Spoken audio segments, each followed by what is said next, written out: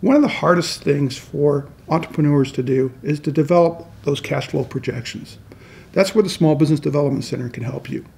We can work with you as far as developing methods and measuring the metrics which are involved as part of putting together sales projections, and also looking at expenses to take a look as far as how much it's going to cost you for that new business and how much it could cost you with that expansion. If this is something that interests you, fill out the application form on myminnesotabusiness.com. Thank you so much for watching. I'm Mike Hahn, and this has been a quick tip from the Small Business Development Center.